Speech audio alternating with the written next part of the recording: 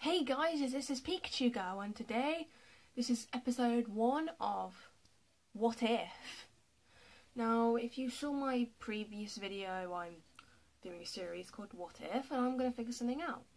So here's the first one. You let me know in the comments below what my second one should be, but I've already got an idea, so...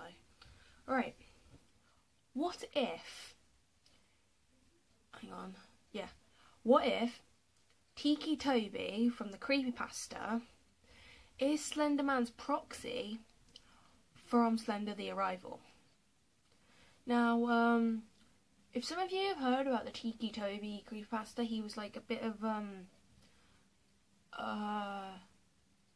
like all kids. He had a mom and a really abusive dad, and Toby, the boy, couldn't take it anymore, so he killed his dad because a Slender Man-like figure, told him to, and then that figure took him away.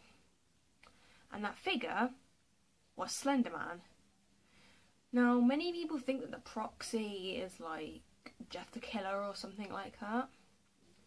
But what if that the proxy from Slender the Arrival is Tiki Toby?